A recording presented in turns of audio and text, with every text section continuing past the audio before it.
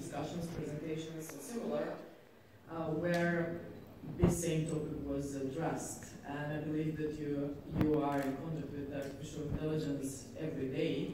So I will assume that you have, in a way, absolute basic or foundational knowledge about it. So first of all, what is BtoBet? BtoBet is a technology platform provider for operators in iGaming industry, and it's neuron gaming and neuron sports platforms provide operators all the necessary tools to manage all the aspects of their sportbook and gaming operation. Obviously, we have been working the market for several years and had been focused on finding ways how we can lower the cost of the operators even though they are fully capable of expanding their business in different markets. For this, of course, there is a need for tools that will enable them to, let's say, lower the cost, but still be able to catch information from the online players in an appropriate way and act in a timely manner. We have been investing for 2 years in research and development and IE, and we still improve our product in the ways that we would like to enable operators to be a little bit more focused on their business operation instead of fears how players can take advantage of their platform brand. Then, so what are the things that we will touch today in this brief 20 minutes? I will try to be as fast as possible to cover most of the topics. So we will see how artificial intelligence is useful for the industry, how it can improve user experience, the player journey, how it can improve the life cycle of the player as well, how it can be a true asset for the operators. Obviously, artificial intelligence is not a new topic on the market. Many researchers, scientists, etc. have been working on it in the last 70 years. And one of the pioneers of artificial intelligence is Alan Turing, who was, in a way, put the question, can machines think? Obviously, now we see that, yes, machines are thinking and even more in an advanced way than people, because of the capability to absorb the number of data and to process them, and to then, based on some algorithms that, even though created by humans, still be able to give an output which are beneficial for our day-to-day activity, business activity, etc. Obviously, one of the what we'll be focused now, because artificial intelligence is very wide and they have many disciplines. One of the subset of it is machine learning, and this is what we will see today.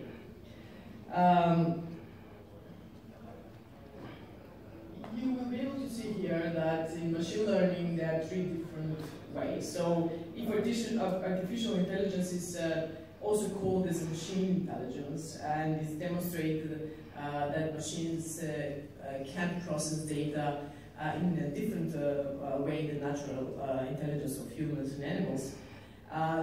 Here, the machine learning can do different ways of thinking or processing data.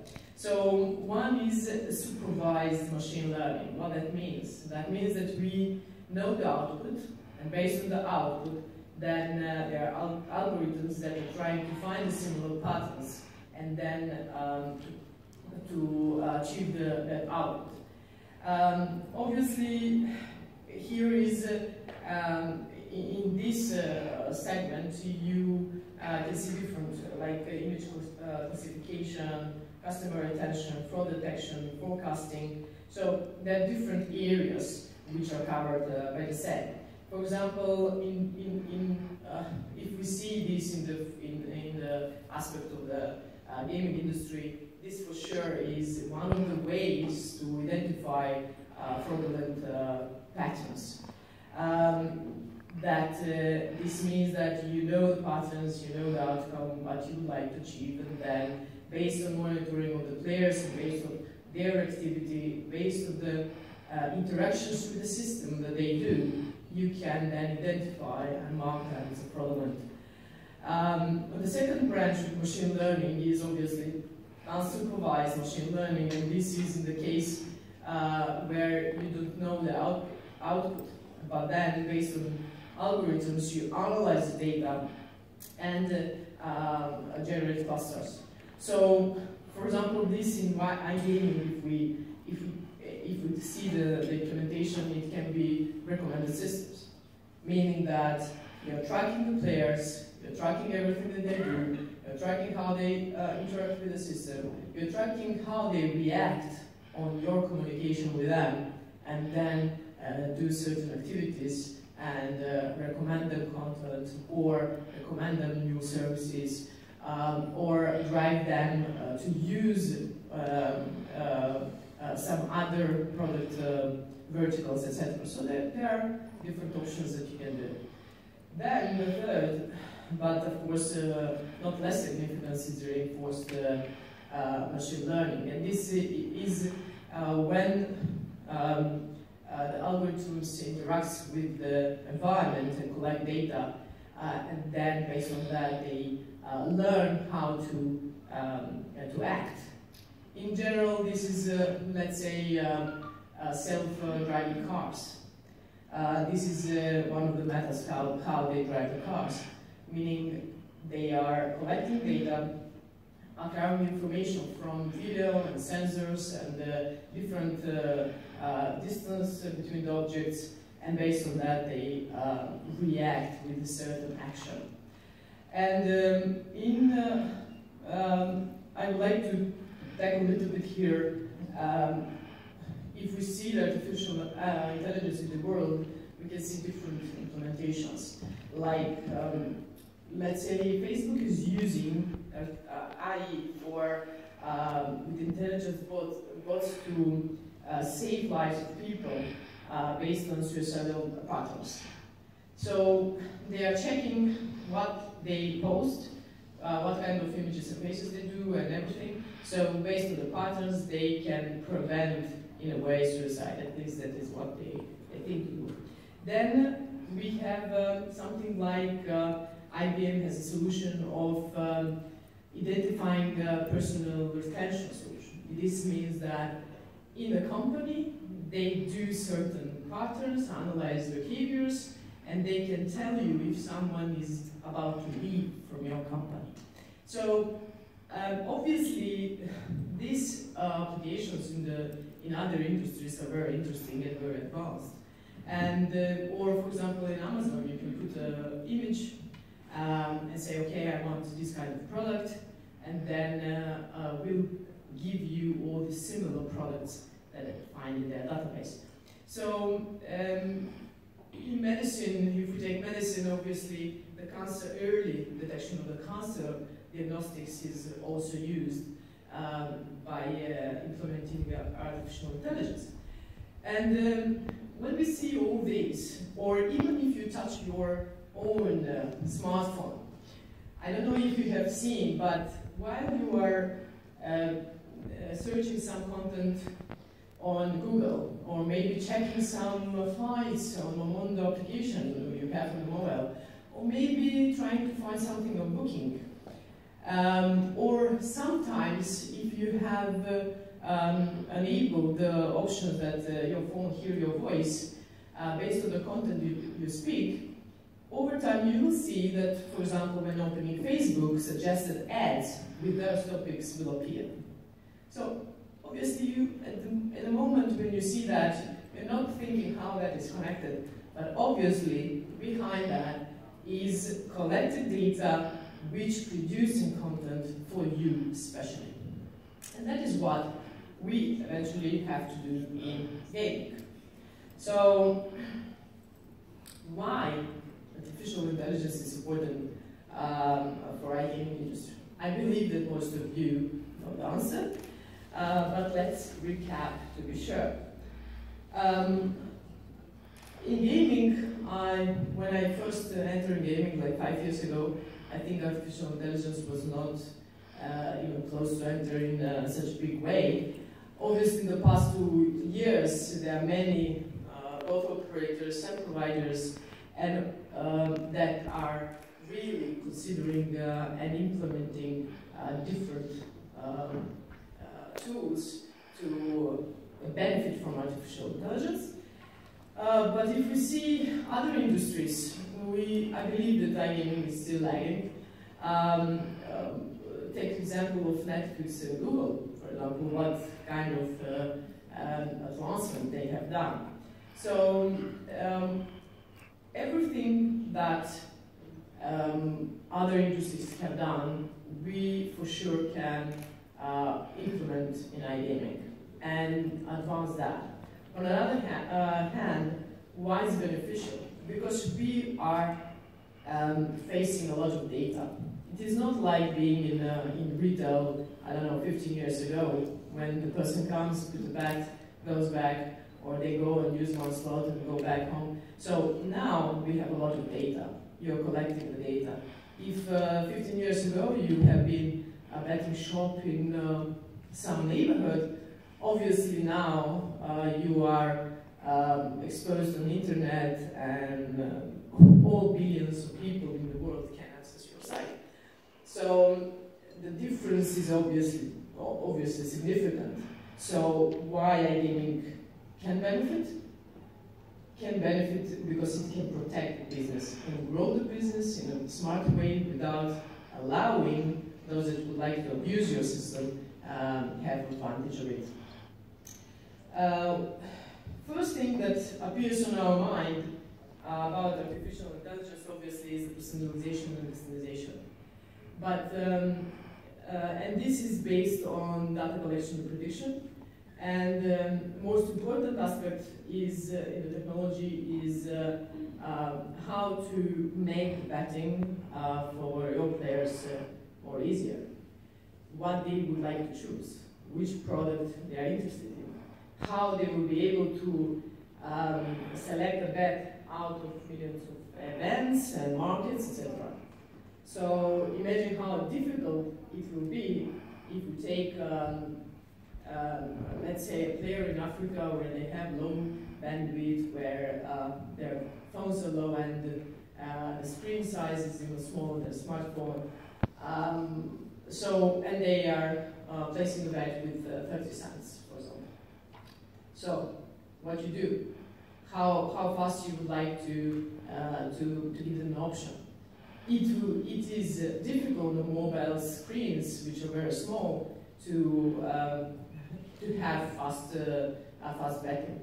But if you collect all that you know about them over time, even if they choose the preferences, then you can just serve the offer in a very quick way. You can make a personal offer, you can give them 3, 5, 10 bets, you can give them 5 slots based on the velocity that slots that they have chosen previously. So you have, with artificial intelligence, a lot of options to really make a personal journey of the player.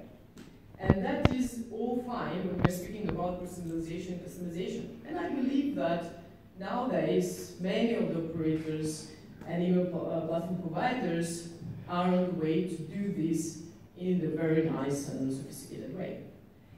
But then, what else? Is it enough to acquire a user? I don't think so. Is it enough to make the user aware of your system or your offering? Of course not.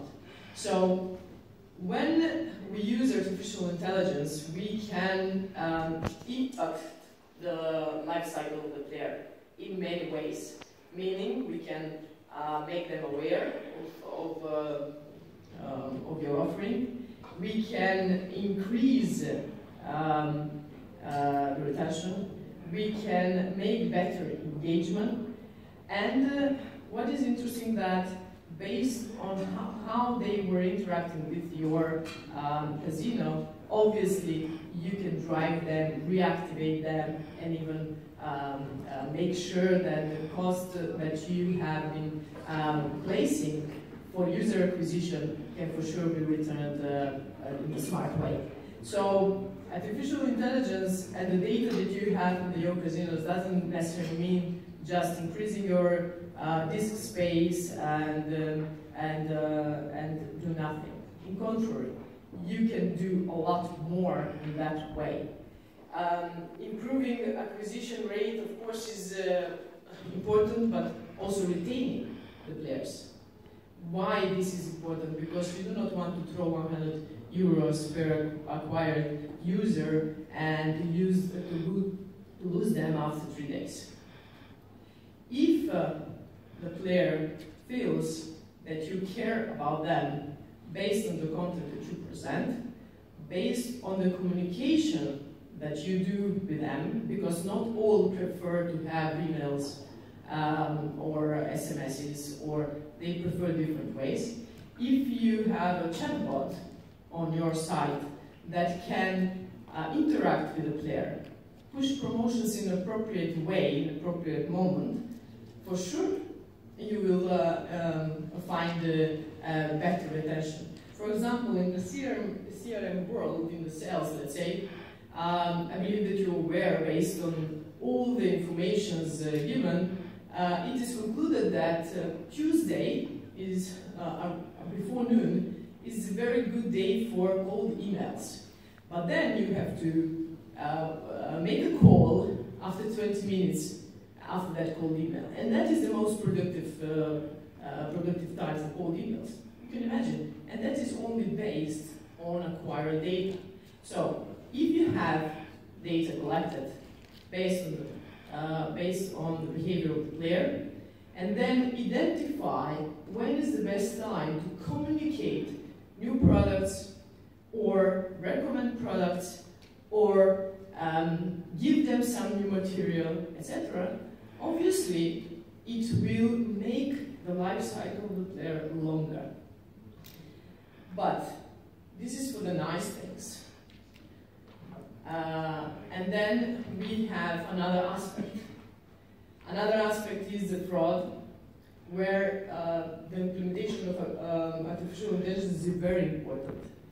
Because you are not facing one person in the casino that comes and plays on one table, or you're not facing one person that comes to the counter and plays a bet. You are facing millions of, thousands of players, and you don't know who they are. You have maybe some personal data and some IP, and some maybe model of the device that he's accessing from. But we don't know the person himself. So fraud activities and, in a way, making sure that you don't expose yourself on fraud of users and don't allow misuse of your system is very important. This means that in real time you can parse data and then generate actions to reduce or block such an activity. Because you do not want to have, if you have 1,000 registrations, 1,000 also team members in the fraud and payments team.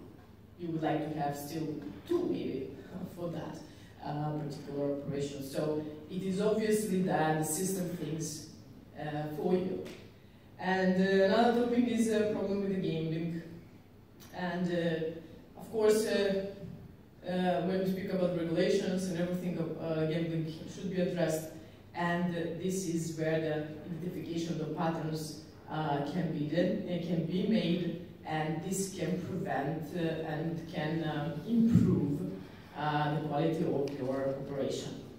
To not speak more and longer, because I think I'm running out of time. So the customer support.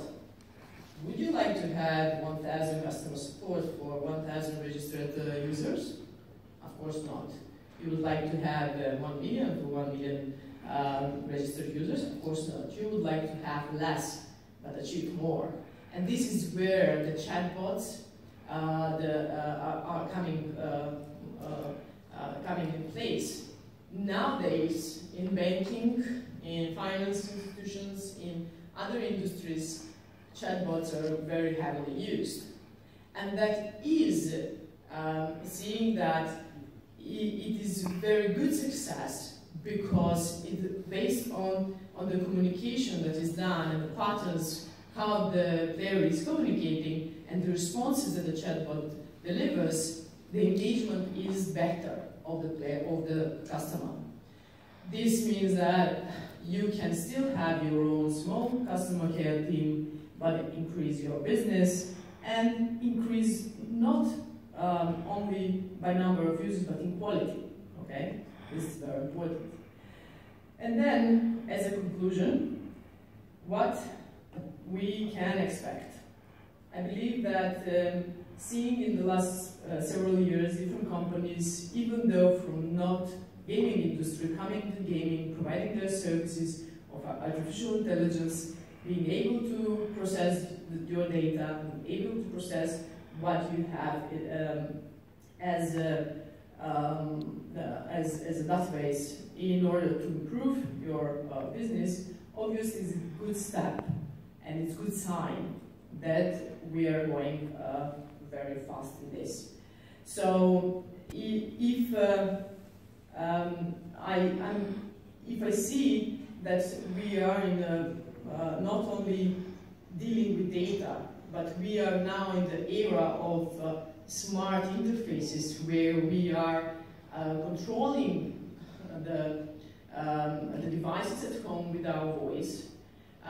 We can ask our refrigerator to make a diet for us based on the content that is in the refrigerator. So obviously there are many things that are very advanced in other industries, and why not placing a bet with voice control is something that is far from us? Of course not. I truly believe that everything that is there and all achievements in other industries for sure can be implemented in iGaming. It's just about finding the priorities and finding what is more applicable for the markets where you're operating and for the audience that we are dealing with. But I believe that there is a very short period that we will bridge the gap between gaming and other industries. And of course, I would like to see that in our products, in our operations.